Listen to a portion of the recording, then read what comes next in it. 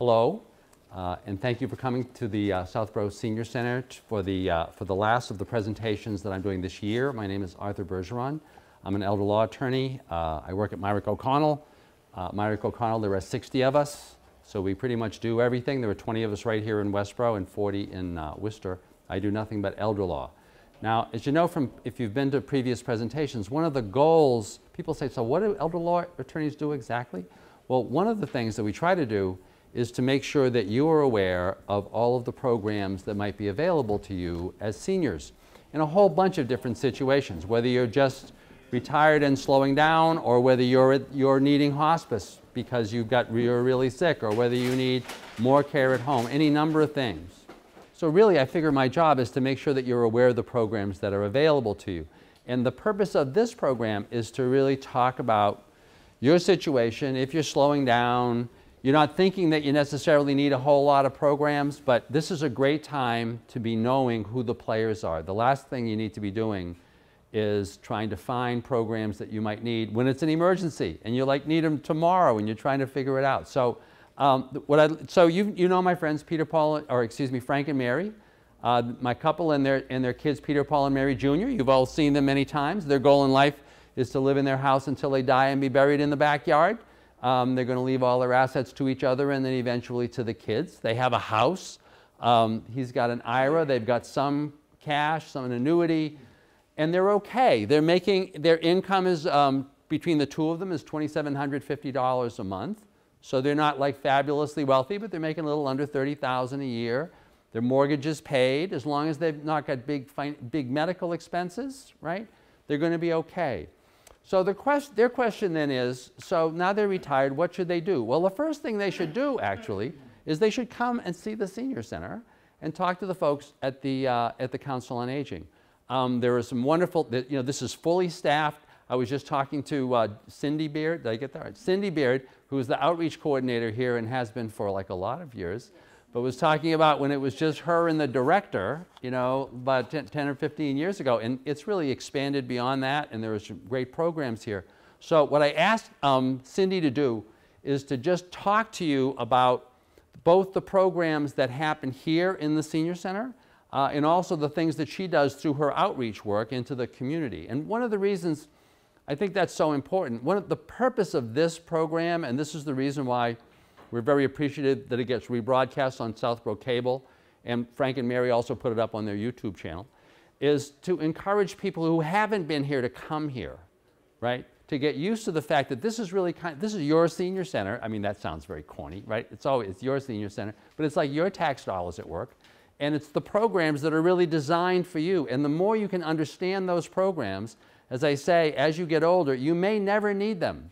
But if you do, you want to know kind of ahead of time that they're there. So if I could introduce Cindy Beard, who's going to talk to you a little bit about the programs that are here, and also about her outreach efforts. I'm going to ask you if you could to come up here just because it's easier for the camera. And then we're going to introduce you to someone from Bay Path Elder Services who's going to talk to you about a bunch of other programs. Thank you. Well, welcome to the Southboro Senior Center.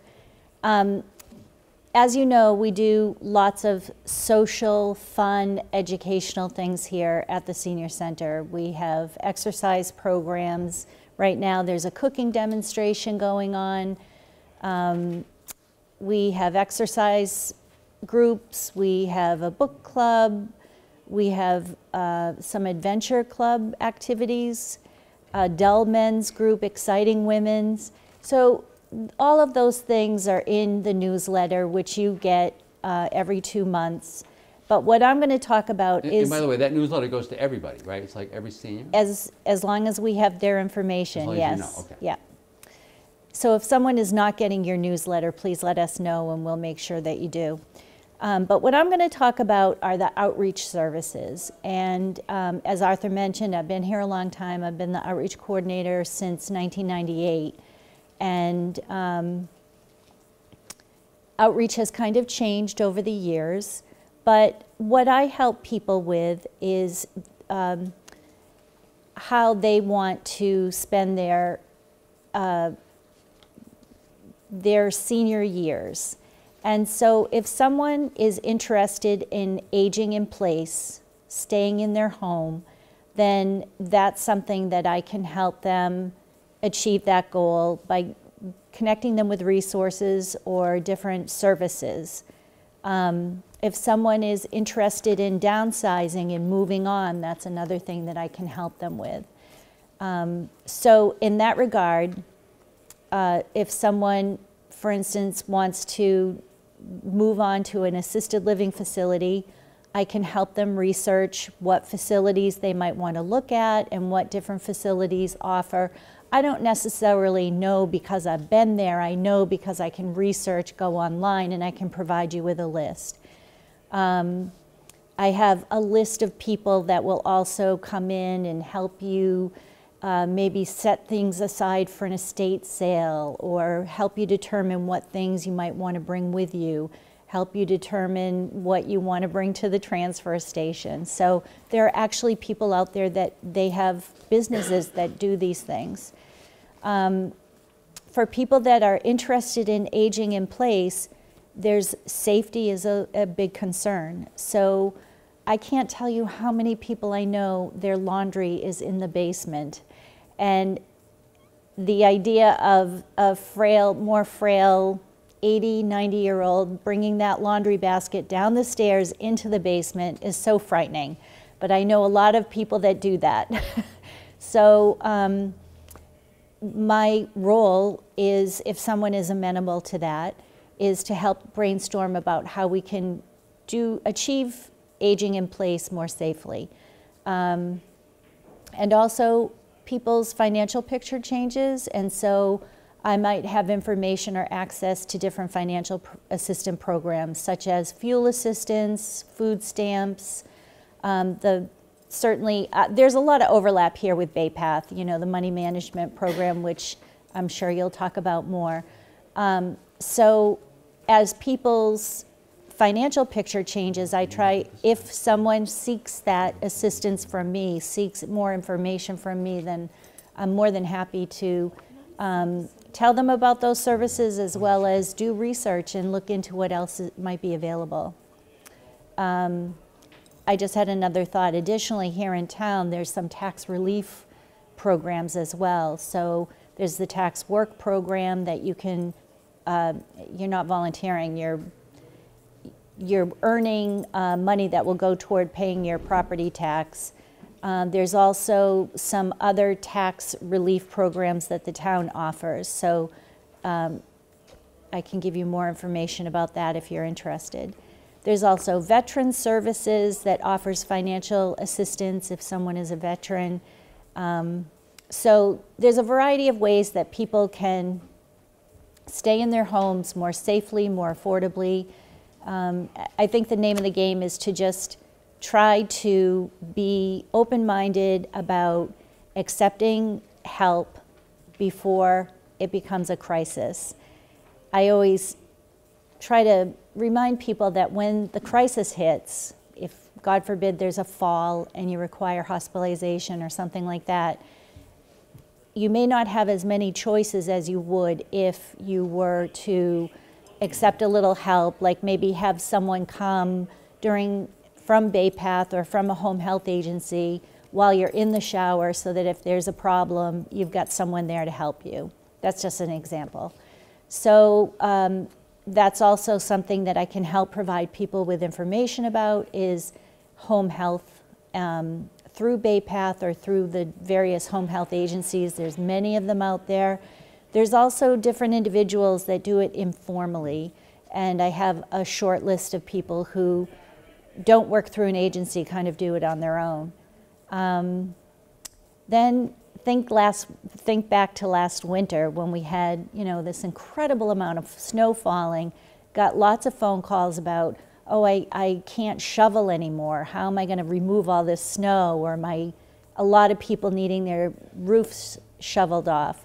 So I try to keep lists of people that provide those kinds of services. So I guess in addition to programs that may be available, there's also a lot of information out there, and I just try to act as a resource so that you can access the information that you might be needing. I'm not going down the list. That's okay. That's okay. So, So that's a good summary. That's a good summary. 'Cause Okay. I think that's the goal, to give people a sense that you're really the right person to talk to. and whatever I don't have at my fingertips, I'm more than happy to try to research and find that out. I attend meetings with other outreach workers so that we can trade ideas, and it's amazing what one of us might know that the others don't. So I try to do that regularly just to keep up on different things that are available, or other ways that people may have to resolve those issues. I also want to say that I work with adult children or loved ones of seniors. Sometimes people come in and say, how can I get my mother to do this or that? And so I try to work with them to adjust their expectations. You know, if someone wasn't a joiner when they were younger, maybe they just love to spend time at home, they're not going to necessarily want to go out and be a joiner in their senior years. People typically don't change. However, they may not know of a way that they could accompany their loved one here to get them interested and to meet other people. So try to brainstorm those options as well. By the way, So- I want to give 2 examples of things that she just said that I think are really important. Most people don't realize, but she would, that there's a program available as a result of a state law and some rules that were passed in Southboro, so that if you're over 62 and you own that home, if you're Frank and Mary, and if you're having trouble meeting the bills, right, you can defer all of your taxes, all of your real estate taxes, until you die. Until you die. Forever. And there's no income asset requirement, there's no, I mean, and they would meet the income criteria here. But those programs vary by town by town, so I really can't be doing a presentation and telling you all of the rules, but they'd know locally. A second example is the example she gave about assisted living, which I think is a great example. The reason why, my friends Frank and Mary never want to leave their house. I bet that's like a lot of people you talk to. Right. But, and I always tell people, that's great as long as you're safe there. As long as you're safe there. Because the last thing you want to be doing is getting a broken hip, going to the hospital, and then where are we going? Oh, the nursing home, not good. But remember that Cindy was just talking about assisted livings, right? And about helping you, not even if you've decided that you don't want to go to an assisted living now, right? At least you should know the ones that are around, so that if an emergency occurs and you end up in the hospital because something has happened, and you're talking to the discharge planner at the hospital, whose goal is to get you out the door, right? They don't want you wasting any time in their hospital, right? And if you know, oh, I want to be discharged to this assisted living, and that's safe, they'll do that. If you haven't figured that out, chances are you're getting discharged to a nursing home. So and she can help you with that stuff. Right? So, Or you might be Yep. discharged to home, but you would have to have homemaking and home health services.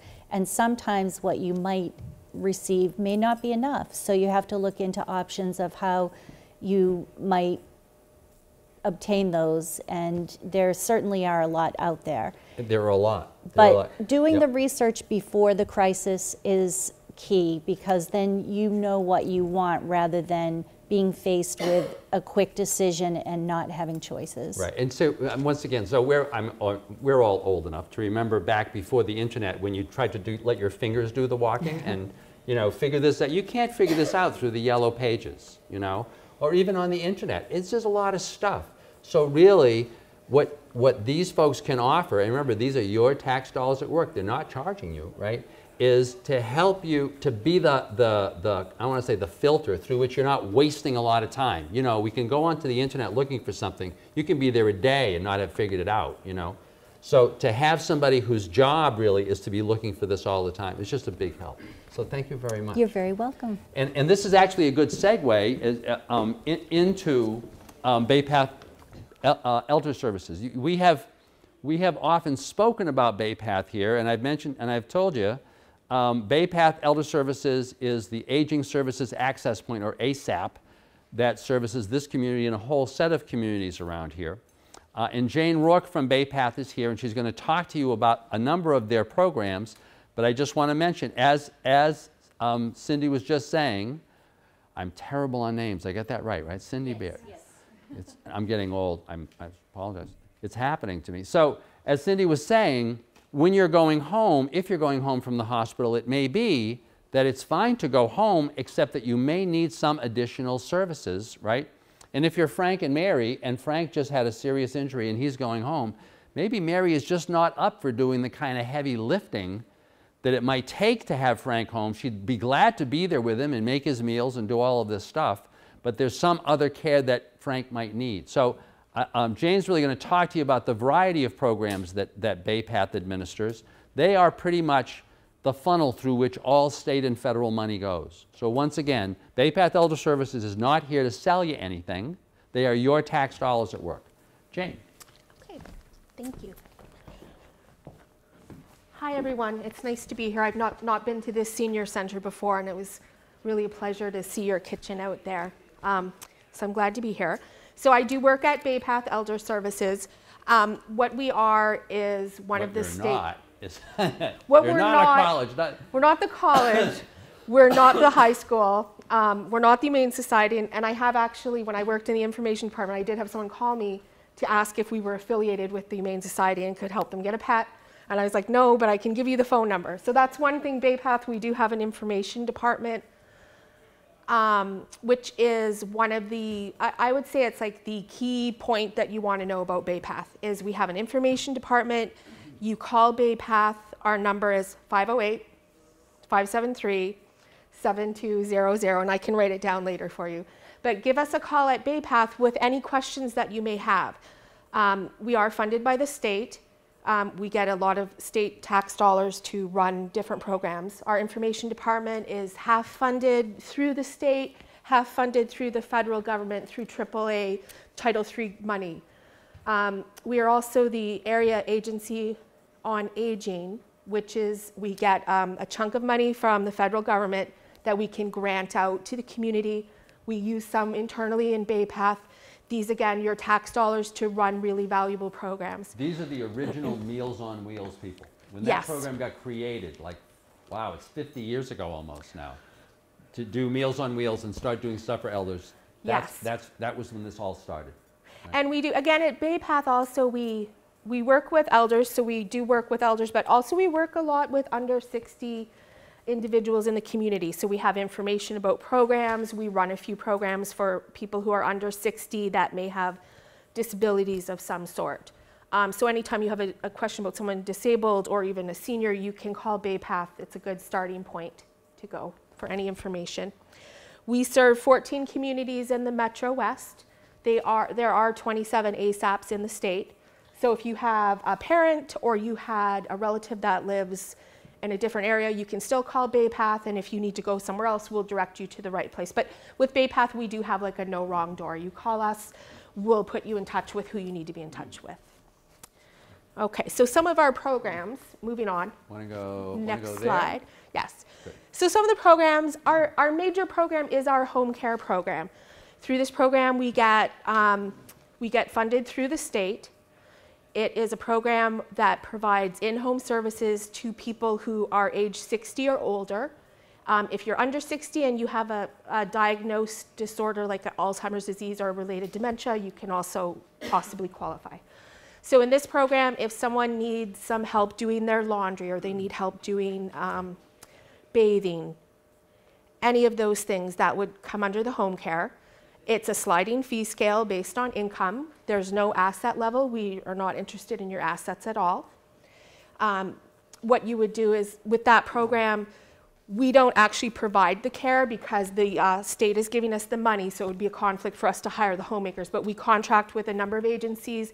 We screen them, we vet them, and that's always a concern when you're having an agency going into your home. They're not really regulated by the state. So you could start up an agency and do what you want. But BayPath has very stringent rules that the state says we have to follow. So all of the people all the companies that work for BayPath, they're all very well trained. Any problems you have, you'll have a case manager that will handle the problems. So there's a lot of benefits to getting your home care done through BayPath. And that's one of the great things that they do, as she mentions, is they vet everybody. Because it is true, yes. Contrary to what you would expect, home care agencies are totally unregulated. To be a home care or whatever you want to be, all you have to do is call yourself one, and that's it, right? Exactly. So it can be very problematic, you know. So and they are the biggest buyer.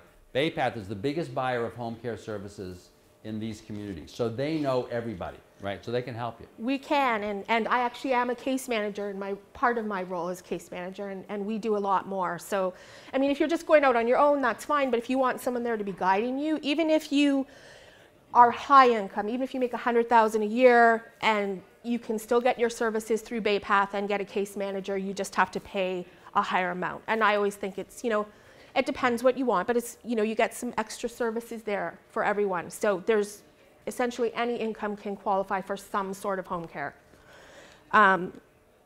We also have Meals on Wheels, and I'm sure everyone here has heard of Meals on Wheels. I get a lot of people saying the meals are not good, but then I get people who've tried the meals recently, they're like, these are fabulous. And I actually eat the meals myself. I think the meals are good. You know, we do a good meal. We have all these volunteers that drive them to the home. And this is just another way to keep you in your home. Just that meal a day, it's some social contact, someone comes to see you, a daily check. And I always say to people, you know, just try the meal. Because I get so many people, I'm like, please just try our meal. And they're like, no, I don't like them. I mean, but maybe you had it 10 years ago. It's changed. We work really hard to provide a really tasty, nutritious meal. That's our Meals on Wheels. We have a caregiver program. This is a program where we have a caregiver support specialist. Her role is to provide services to people who are providing caregiving. And caregiving for someone is probably one of the most stressful things that people need to do. And some people don't have a lot of support. Some people are the sole caregiver. The caregiver support specialist can come out, meet with you in your home. You can come to BayPath, meet with you in the community. She can provide information on programs and services. She can be someone that you can just talk to, someone that can be a support to you. So I really always stress that people should look into our caregiver program. It's very helpful. Information referral, I already talked about that. You would call our front desk. You go to the information department. I used to work in information referral, and I had people call me, what's the number for this cab company? And I'd be like, okay, I'll look it up. Here's the number. So we're not really like information for general, but if you did call and you said, hey, I need this, it doesn't even need to be related totally to senior care. It could be anything, like what assisted livings are in my area. What nursing homes are there? I want a friendly visitor program. I've had people call me, they'll say, is there a friendly visitor program? So I have a list and I'm like, okay, call your Council on Aging. And that's where we do work very closely with the Council on Aging, referring back and forth, especially with the outreach worker. I also mentioned money management because that did come up earlier. This is a program we have volunteers who usually they come from a financial background. And if someone is having issues with writing their checks, sometimes people are visually impaired, or maybe they're having some cognitive issues, as long as it's not too severe, or maybe they can't write anymore for some other reason. We do have a money manager that can come out and help with budgeting, bill paying, writing checks, really valuable program, and the volunteers are fabulous. I have people that have had the same volunteer for 20 years, so you build a relationship with your money manager, and you know BayPath is a trusted person to handle your money because you just don't want anyone to be doing that. And we have stringent rules with that too. So that's just a few of the programs that we have at BayPath. Can you just kind of talk about how they would connect with BayPath? So if they call and they want to know what's going, what would you do? Yeah, so what you would do, you call BayPath. Okay, 508. 573. She's testing you to see if you remember. I do remember it. 7200. So you would call BayPath, and there is a list there of things that you would need. That list would be if you need some sort of in-home home care services. So you have someone that needs help with laundry, shopping. You would call and say, you know, I need some information about your home care program, or I need some information about assisted living in my area. They'll put you through to the information department. You can just ask for the information department off the bat.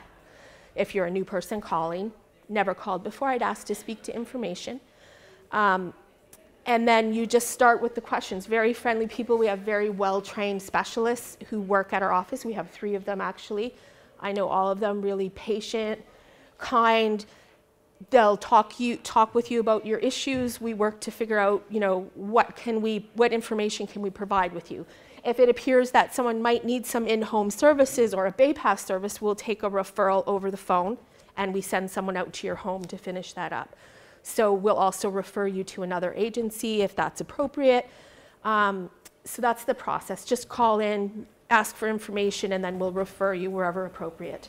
Or if you feel it's necessary, you'll actually have somebody go visit them at their house. Yes, and so if we feel it's necessary, we will have someone come to your home if you might qualify for one of our programs to do an in-home assessment. And also at this point, I think it's a good idea to mention, we do have a program called Options Counseling, and Cindy kind of talked about how she can talk about assisted living. I love the Options Counseling program because we have trained specialists who can provide options on where and how to live. So that's basically what they do. They know about in-home services, about assisted living, anything how to stay in your home. So the option counselor will actually come out to your house. It's free service, meet with you. They meet a lot with family members. I've had them work with a woman as far away as Arizona, and they helped her move back to the state. So again, that's free. So if anyone thinks they might have to move or they want to know how to stay in their home, the options counseling would be a really good resource, and you just call BayPath and talk to the people in the information. They'll make a referral to options counseling. And I think... Can you just talk about once again, you had talked about home care. I'd just like you to, I don't want to run people over on time, but can you just talk about how much home care you could provide? Okay. Even if they don't qualify for the frail elder waiver, even if they're not on Mass Health, how much home care per week could you provide to somebody? Okay. I'll go a little bit over the program requirement. For the home care, you do need to have 6 areas that you need help. So you need help with I'll just go quickly through them, like laundry, shopping, and if you give me your information after, I can mail you out this. But basically, you need to have 6 areas. BayPath needs to provide a critical service like bathing or giving you a meal or having someone do your grocery shopping.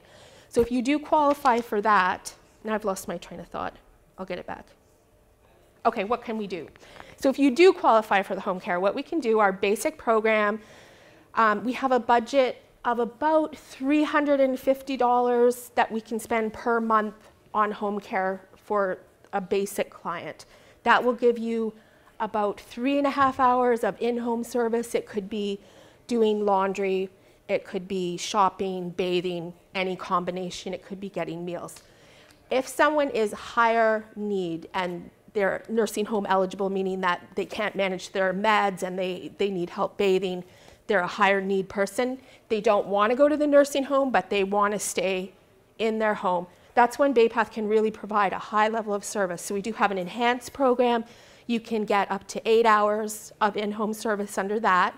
And then there's other programs through Mass Health that are quite advanced where you can actually get up to the cost of staying in a nursing home in home care. Like I've had clients that I have someone get $60,000 a year of free services to stay in her home, because it would cost the state a lot more than that to put her in the nursing home, and she gets, all the help she needs. So it can be really, it really depends on your individual circumstance and also your financial and your asset when you're talking about Mass Health, and you'll talk about that, I'm sure.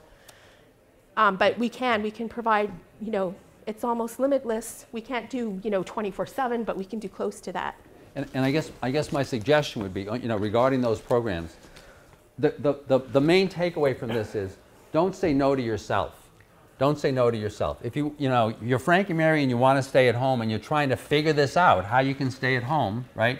You may want to call Cindy to find out about things that are available here, or call BayPath and let them come out and try to figure it out for you, because that's what they do, right? And they're not in the business of trying to refuse people. They're not trying to defend. They're in the business of helping you. That's what they're being paid to do. And that's really kind of that's the goal. That's what we do. And we work to make sure you're eligible, but we work so hard. Our BayPath staff are I love working at BayPath because of my coworkers. Everyone there is very caring. they go out of their way. We want to do, you know, the best we can for each person that needs us. And by the way, they're like her. You know, there aren't all very like many me. grouchy people, you know, at Bay Path. And so this is wonderful that you don't go into this work because you're grouchy, you know. Thank you very Okay, much. I really thank you. appreciate it, Jane. But to give you a sense, I just want to get to the. So for example, remember Jane was just talking about this program, and you can get home care hours, you know, for really a whole variety of things, right? And there's no asset requirement regarding those programs that she was talking about, up to maybe six or more hours per week that you could get at home. And so if you're Frank and Mary and you've got those assets, it doesn't make any difference. You can still qualify. If you have that income, there is a copay. There is a copay that is required, and there's actually a chart that Bay Path uses to figure out what your copay would be. But for Frank and Mary, and remember Frank and Mary are making about $30,000 a year, their copay to get all of these services at home is about $100 a month. It's around $100 a month. So you're getting a tremendous bargain, right, by doing this. And once again, don't say no to yourself. Find out. These are, you know, this isn't begging, right? These are government services that you're paying your taxes in order to be able to avail yourself of if you need it, okay? So now I'm just going to talk about a couple things if you're, once again, slowing down. What do you need to do in terms of legal documents? Do you need a will? Probably not, right? You may need a will. Or if you're Frank and Mary and your goal is that you want to leave everything to each other when you die, that means you probably are owning all of your assets jointly. If you want to leave everything to your kids after you die and you don't have a will, well, you know, that's exactly what's going to happen anyway, because the rules of intestacy, the rules that the state applies to your estate if you die without a will are that if both of you are dead, if one of you is dead, the other one gets all the assets. If both of you are dead, your kids divide it up. So it isn't like there's a big deal for having a will. The documents that you do need, you need three things. You need a healthcare proxy, you need a MOLST form, and you need a power of attorney. And I'll guarantee you that you know 2 out of 3 of those documents and have never heard of a MOLST form. A healthcare proxy, so we're going to talk about that for a few minutes. First, a healthcare proxy. You've got to make sure that if something happens, if you fall, if you're disabled, if you're at the hospital, that somebody can make medical decisions for you. And that's what the proxy does.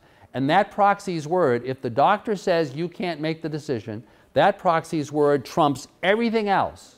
Even if you've signed a DNR, right? If the do not resuscitate order, if you've signed a MOLST form that we're going to talk about, the proxy can overrule all of that. So you want to have a proxy, right? And you want to tell the proxy what you need.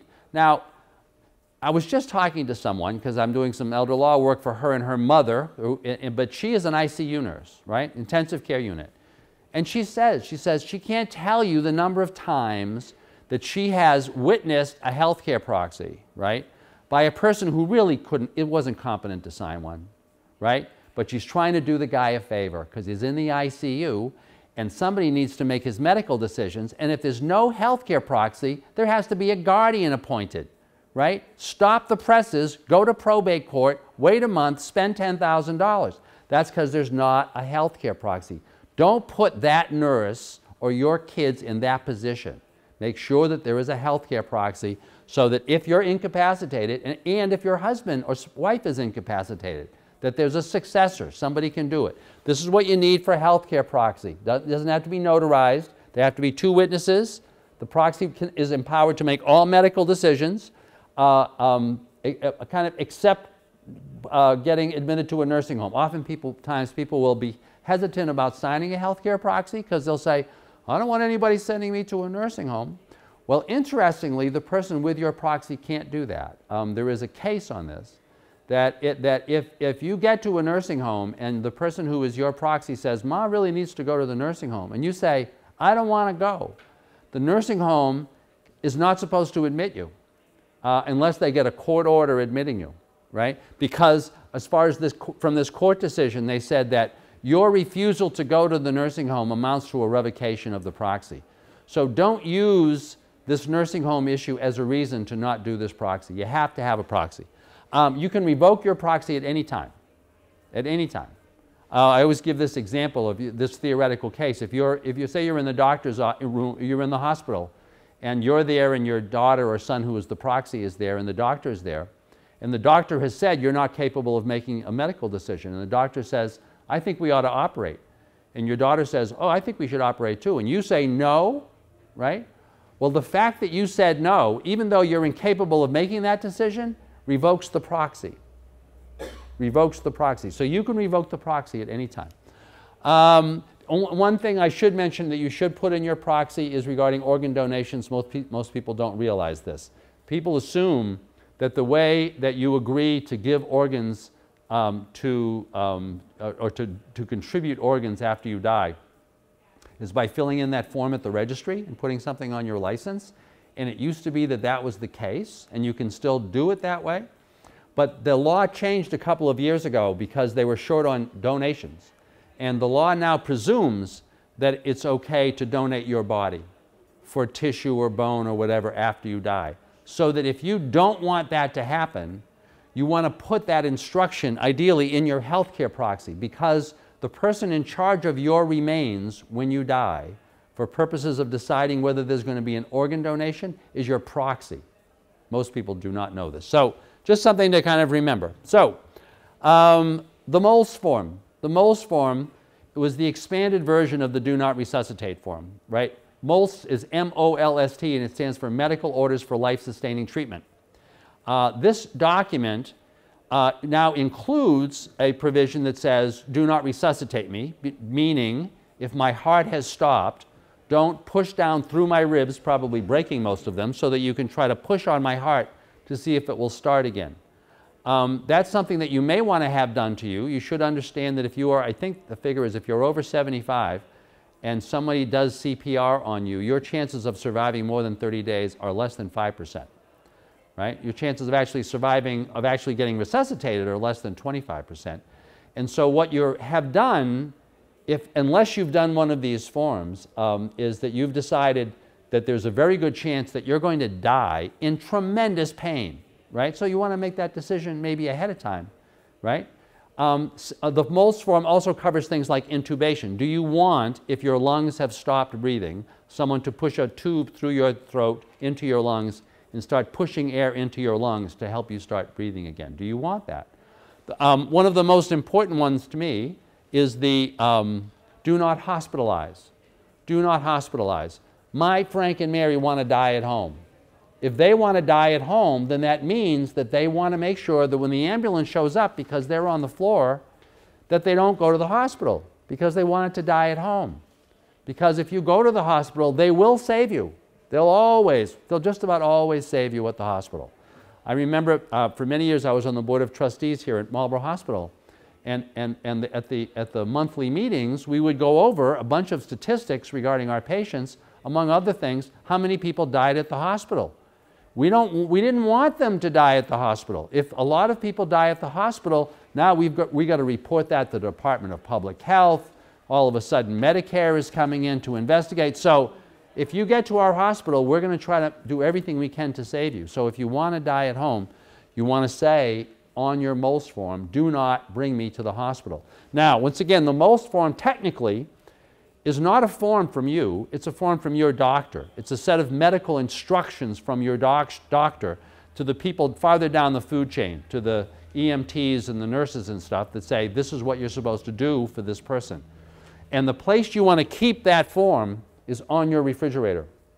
The reason for that is that when the ambulance services are trained, their protocol is, you walk into a house and you've got this is an emergency and you know someone's kind of maybe on the floor, look at the refrigerator to see if there's a form.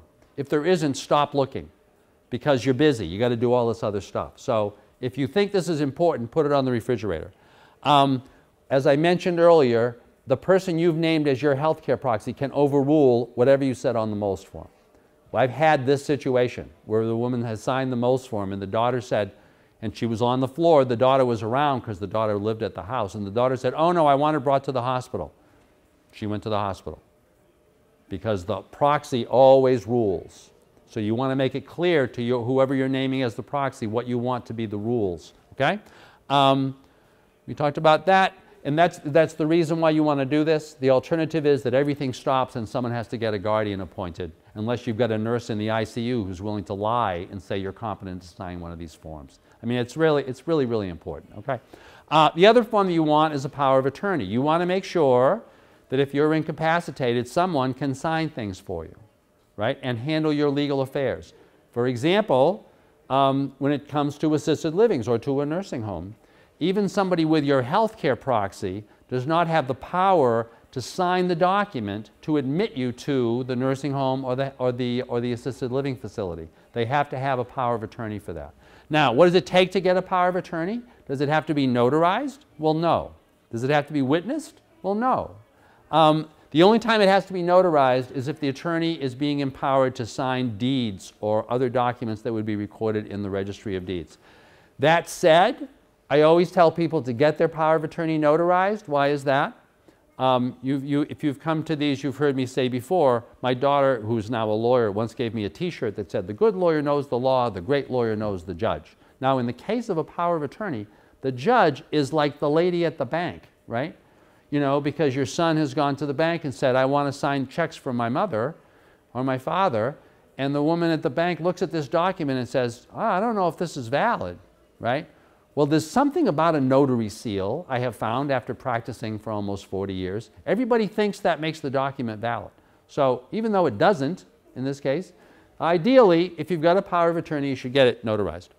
In the power of attorney, if you want to make sure that your children or your spouse can act on your behalf to move assets around, and this is very important in terms of doing a lot of what I do, which involves mass health qualification, the power of attorney needs to say that the attorney can make gifts on your behalf.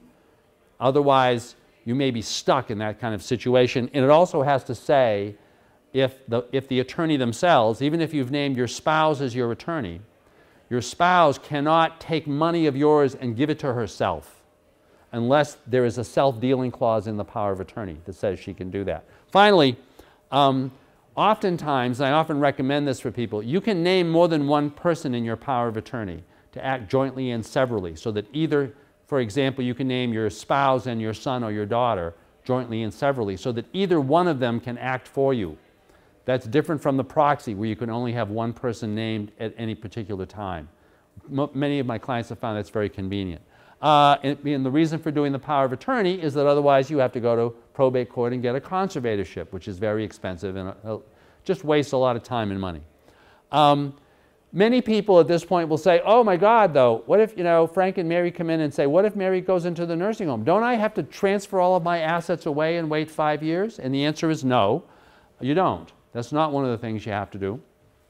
Because if Mary went to a nursing home, given the assets that we've already gone through, she could simply immediately transfer all of her assets to Frank, right? And Frank, while Mary has to show she has less than $2,000 in countable assets, Frank can own the house, as long as it has an equity of less than $828,000, and can have other cash equivalents of up to $119,220, and can have infinite assets, and can have infinite income. So if Mary needed nursing home care in this situation, they could simply shift everything to Frank. There's no look-back period for that. Frank could go out and buy an annuity, an income stream, to replace some of his assets, and Mary could immediately qualify for mass health. And I say that just because many people are under this myth that the only way that they can protect themselves against this situation is by transferring things out of their names and waiting 5 years, and that's not true. So we already talked about that. We've talked about that briefly, and I'm not going to do that. I just want to mention one other thing. If you're getting older and you're slowing down, but while you're still able to do it, you may want to consider getting a small long-term care insurance policy. Or if you are older and have an old long-term care insurance policy that you thought was useless because nursing homes cost $400 a day and the policy only pays $50 a day, well, guess what? If you were Frank and Mary, and one of your big issues is you want to make sure that when you die, your kids get your house, or at least get the ability to sell the house and divide up the money, because that's your big asset. And if you have a long-term care insurance policy dated before March 15th, 1999, and if that policy will pay at least $50 a day for 2 years, at least according to the face of the policy, And if you haven't used up the policy and you go to the nursing home, you have at least 1 day left on the policy, your house is safe. Mass Health won't count it, Mass Health won't lien it, there'll be no claim against the house if you've qualified for Mass Health and Mass Health has paid for your nursing home care. Now, you're saying to yourself, but what if, that's a long time ago, what if I bought a policy after that? Well, in that case, if it's after that, then your house is still safe as long as the policy called for payments of at least $125 a day for 2 years.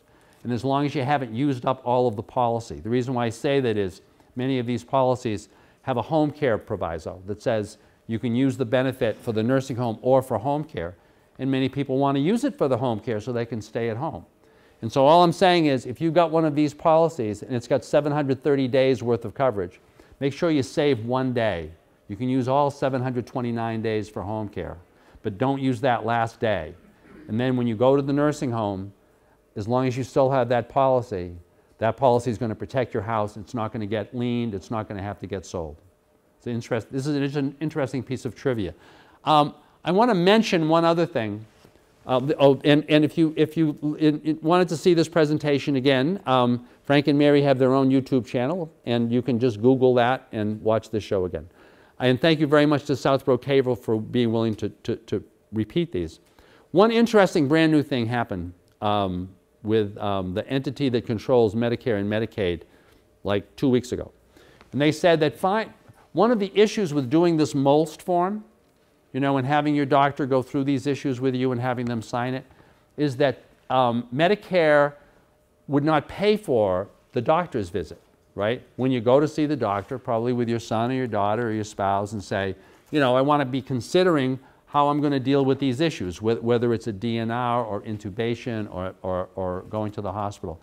Well, CMS just changed that rule. CMS is the federal agency that governs Medicare and Medicaid. And as of January 1st, if you make an appointment with your doctor to have those discussions, your doctor can get paid for that visit, which is a big deal if you're the doctor, right? Because as you know, I mean, these doctors are trying to schedule, they're a general primary care doctor, they're busy, and they're trying to schedule things pretty tight. So you have the ability now, if you want to really think this out, to sit down with with your spouse or with one of your kids and go to the doctor and have them talk to you about these options and make some decisions before it's an emergency. So that's it. Thank you very, very much. Any questions from anybody who was here?